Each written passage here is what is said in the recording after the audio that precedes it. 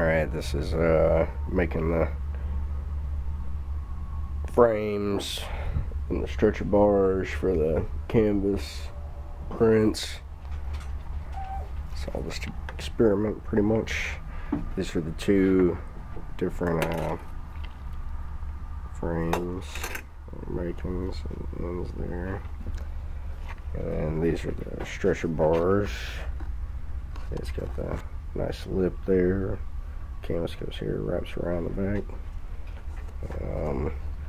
These actually were 2x4s right here, and I split them down like all these are, and then use the router. Use this router bit right here to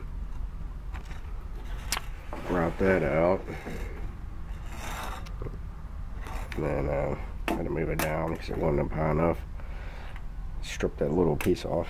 Kind of made some chatter right there, but it'll be alright.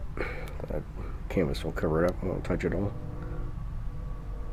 And I meant to show the process a little bit, but this is sanded one, and then this is one that's raw right now. I gotta sand it still. So I'll do that and move on.